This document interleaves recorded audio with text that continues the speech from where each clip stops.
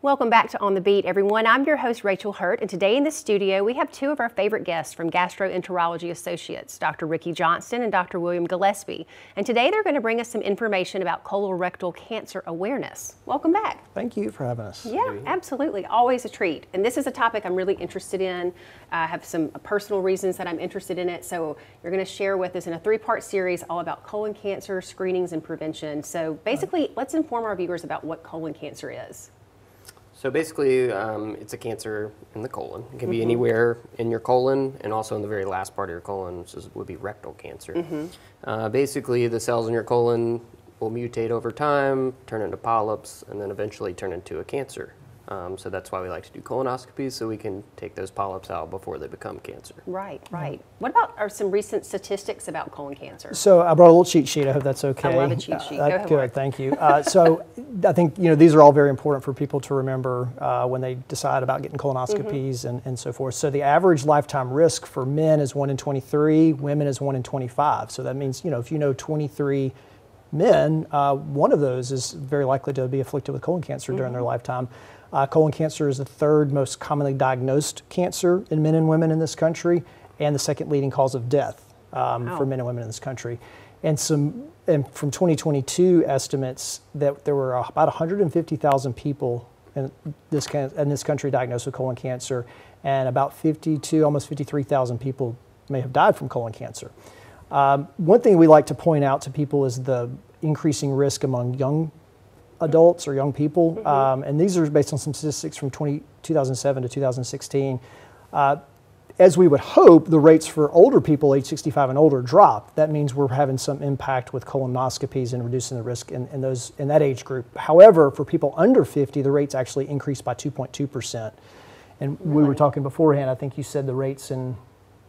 From 20 to 49-year-olds have almost doubled over the past few decades. Yeah, and we're not entirely sure why. It might be diet, might be obesity, might be something in the environment. We're not sure why. So those are risk factors for colon cancer. It's your diet, environmental. I mean, name some other risk factors. Family history is a big one. Age is actually probably the most important, as you get, despite what we just said about the increasing risk in young people. But for older people, the older you get, the higher your risk. Family history has a lot to do with that. Particularly first-degree relatives. Some people come in sometimes with second and third-degree relatives, but really first-degree relatives is what we focus on with regards to risk. Personal history, so if you've had polyps before, that raises your risk. Right. Smoking's a big one, obesity, diabetes, sedentary lifestyle. So we tell people we don't really know why polyps and colon cancer happen, but we know that there's all these things that do increase your chance of getting it. Symptomatically, what should someone be looking for, or would they be experiencing if they were showing symptoms of colon cancer? My favorite thing to say is nothing. Really? I tell people that because in the early stages, colon cancer may not cause symptoms. That's part of my spiel with every patient I see to set up a screening colonoscopy. So early on, you may not have any symptoms at all. So the point being, don't wait till you have symptoms. Yeah, to go ahead and get screened. Preventative is best. So, right, but if you are unfortunate enough to have advanced to that point, bleeding is probably the most common symptom. You can get a change in bowel habits, maybe abdominal pain, constipation, decreased caliber of the stool. So if your stools are kind of one size and then all of a sudden they're more narrow than they used to be. Unintentional weight loss. Yeah. Okay. Is a big one too. Treatment options. Tell us some treatment options.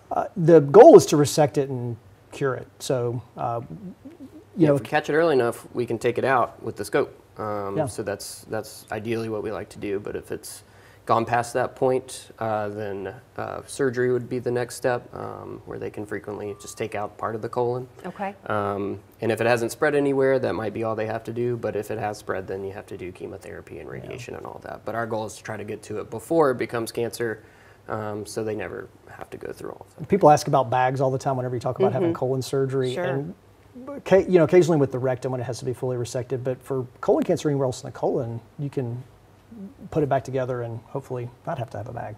Good deal.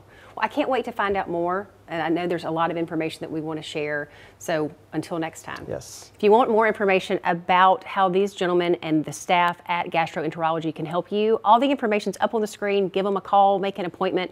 They'd be glad to get you started on a treatment plan preventative, and hopefully this wouldn't be something you'd have to deal with. We'll be back after this short break.